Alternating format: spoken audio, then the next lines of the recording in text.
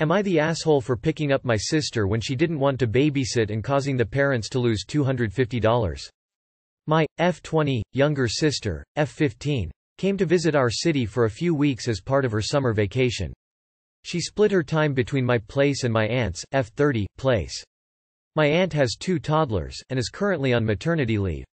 While my sister was at my aunt's, she spent most of her time babysitting, unpaid.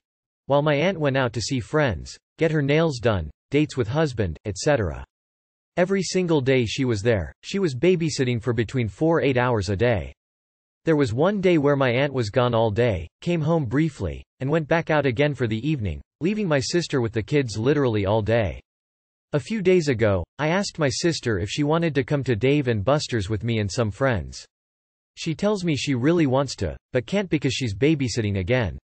I told her that she's allowed to decline. She was a bit scared to say no, but yesterday she told my aunt that she can't babysit on Friday, today. My aunt says too bad. They have a dinner reservation at an expensive restaurant and will lose the deposit, $250, if they don't show up. My sister told my aunt that she was exhausted from babysitting, but my aunt basically said sorry, but she has to stay and watch the kids. My sister was disappointed, but didn't put up any more fight. At that point, I decided to intervene and told my aunt I'd be picking up my sister on Friday and that's the end of it. She sent me a whole bunch of texts after that, but honestly I didn't reply or even read them. I show up to pick up my sister, and my aunt comes out to my car yelling at me. She says it's not my business what my sister does and she's staying. I ignored my aunt and saw my sister at the door and yelled over to her to come get in the car. She did. My aunt couldn't believe that she was actually leaving and started yelling at my sister too. My sister looked scared, but I told her to just get in the car. We drove away. They couldn't find a replacement babysitter last minute and ended up missing their reservation and being charged for that cancellation. My mom is with me on this and said I did good for getting my sister out of the house. But another aunt heard about the story and she told me I shouldn't have picked up my sister after aunt number 1 said she already has dinner reservations. She also said that I shouldn't have intervened and should have let my sister learn to stand up for herself. So now I am questioning if I should have let my sister stay there and learn a lesson in standing up to people or if I did the right thing. Am I the asshole for picking up my sister and leaving? Not the asshole. I'm glad your mom is on your sister's side. She should learn to stick up for herself? She's 15 and being taken advantage of by her adult aunt. You did the right thing. ETA, the person who needs to learn here is your aunt, not to take advantage of her niece. Not the asshole, and thank you for doing that. Your sister is not free babysitting and not at the whim of your aunt. Also, shouldn't your aunt be bonding with the kids? Not sure how long mat leave is where you are, but even a year, I'd expect the mother to be with baby a little more. I know parents need breaks, but a whole day? Not the asshole. Am I the asshole for humiliating my wife on social media to defend my mom? We finally have gone no contact with my mom. It was a long hard decision, but she and my wife are just fundamentally unable to get along and recently had a vicious fight, and I knew I had to put my wife first. This fight was so bad my mom didn't even protest the no contact. We are just done with each other, but I can't say it hasn't been gut-wrenching. My mom has given her version of the story to everyone, so I get that my wife wants to defend herself, but I hate that she is posting on social media because I find that tacky, and my mom just told people verbally. Anyway, my wife made a couple posts about my mom's behavior over the years, which hey, they were true, but then she claimed my mom wore white to our wedding. She didn't, and she posted a picture to prove it. This picture is not from our wedding. It is from my mom's own wedding, and my wife labeled it the mother-son dance. I was mortified. I don't even care about the white dress, but the man my mom was with was her husband, not me. Face was cropped out, and I felt humiliated. He was holding her very intimately, hand on her lower back, her head buried in his chest. My mom and I would never ever touch like that, and it made me feel ick.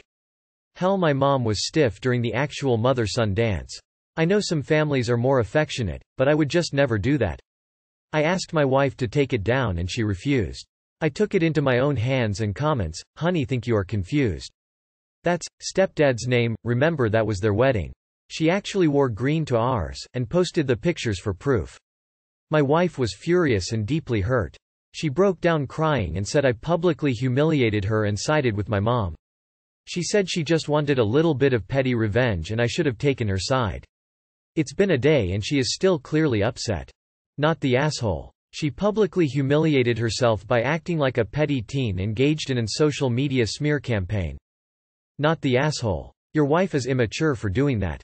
Why would she post such a thing, not considering your feelings about it? Much less your mother's, even if you guys are at odds with her. She deserved being called out. Next time she'll be mindful of what she posts. Wife sounds like a drama queen. Not the asshole. I hope you went NC with your mom based on behavior that you have witnessed yourself, because your wife clearly doesn't mind lying and manipulating. Am I the asshole for encouraging my ex-husband to take a DNA test and potentially destroying his family? Me and my ex-husband, James, tried for almost 7 years to have a baby. James was someone who didn't like going to the doctor to solve fertility things and believed it should be in a natural way, without medicine. He even encouraged me not to have an annual checkup at the gynecologist. During those years he blamed me for being infertile and that I was unable to have our children. Toxic relationship, I know. We broke up after a huge fight in which he accused me of being a sterile bitch. The plot twist of the story is that after meeting my current husband and we started trying, because of various comments from James in the past, first soon decided to solve my fertility problem. To my big shock, everything is healthy and I could have had a child for years probably, and when I talked about my past trying to conceive, the doctor pointed out the possibility of James's infertility, which makes sense. I have 3 children, 4M and 2F. James and First still have mutual friends and have already met after the divorce, but since I moved out of town, I hadn't seen him in about 3 years until recently at a kids' party for my friend's son. I met up with James and we started talking. Currently we have an okay relationship, no hard feelings. He said he was engaged and had a 7-month-old son. I said that I had 3 children and he said something that would be, "I'm happy for you. You managed to solve your infertility and got your family." I just gave him a giggle and told him, "Honey, infertility wasn't on my side. I was able to have kids with you too." The matter died there and I went to another corner of the party. Yesterday I got a random call from an unknown number. When I answered, it was the fiancé, ex now, yelling at me that I had meddled in my ex's life and encouraged him to take a DNA test, which came out him not being a father, and now James has called off the wedding. She said I destroyed their family by meddling in their lives. My friend said I shouldn't have intruded. I didn't encourage it, it was a normal conversation and he didn't even reply to this. Am I the asshole? Not the asshole. All you did is tell him you didn't have any infertility issues. What he did with that information is all on him. You didn't ruin his family, you saved him from being married to a woman who cheated on him. Not the asshole. He made an uncalled for comment about your reproductive organs at a kids' party. You informed him that everything was working well on your end. You never mentioned getting a paternity test. That's on him, not you.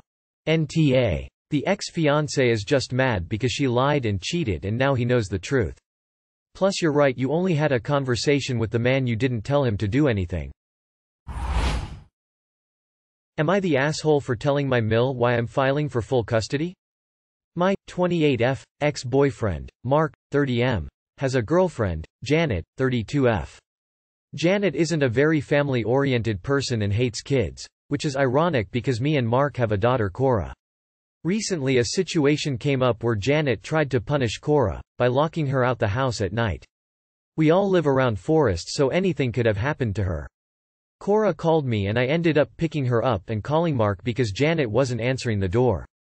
I called Mark and told him what happened and he told me to at least listen to Janet's side of the story. I told him I didn't care about her side because there's no behavior that could allow an adult to lock a 12-year-old out the house. It's honestly appalling to me. I ended finding out the full story and my mind still didn't change about how I felt. I talked to my daughter about how she would feel if I were to file for full custody and she said she didn't care as long as she wasn't around Janet.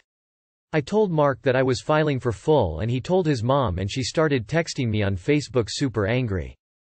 Apparently Mark and Janet told a different story than what actually happened and excluded the locking out the house part to make me and Cora look bad.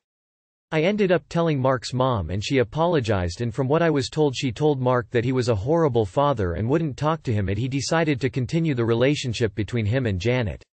Mark is now saying that I'm a bad person and a bad mom. My sister thinks that I went too far and the situation could have been talked about. Not the asshole. She locked your child out of the house. That is not appropriate at all, but especially not as a punishment. Janet did something that endangered your child, and she knew it was unreasonable, which is why she and Mark are lying to everyone. Good for you for protecting your kid, and your daughter's grandmother is a good one. Not the asshole. If anything, you underreacted. Don't let your kid in a house where one adult hates her and the other doesn't seem to even care. Not the asshole. This is literally how Paul Bernardo and Carla Homolka got one of their victims. A 14-15-year-old girl was locked out of her house because she missed curfew. Can you imagine the guilt her mother feels every single day? And this was in a nice, residential neighborhood. Your daughter is 12. This is so far beyond not okay. Fuck Janet.